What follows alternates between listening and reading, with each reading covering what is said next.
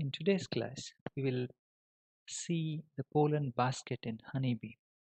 Honeybee goes around flying to different flowers to collect nectar, and in this process, the body harvests large amount of pollen grains. They also pollinate different flowers when they fly from one flower to another in search of the nectar.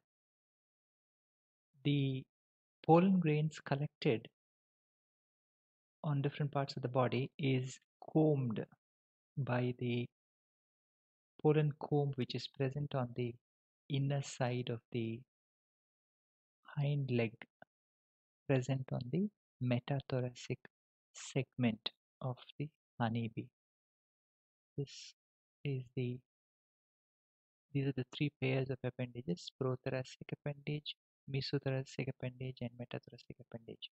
So on the outer side of the metathoracic appendage, you have a row of combs which actually hold the pollen together.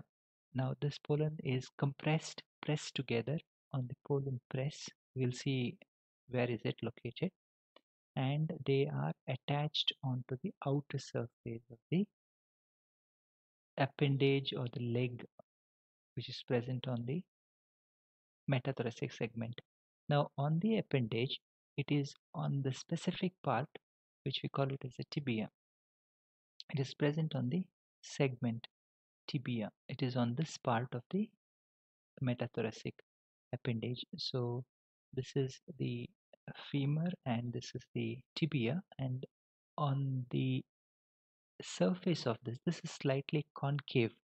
It's modified. It is modified so that it can accommodate the pollen grains. So there is a row of hairs on this part of this appendage, on the tibia, on the outer surface of the tibia.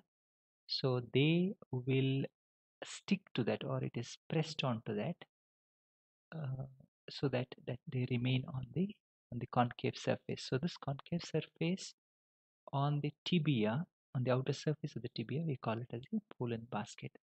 The body is covered by a lot of hairs everywhere. So between the basitarsus or metatarsus, you can say. So between this, there is a portion.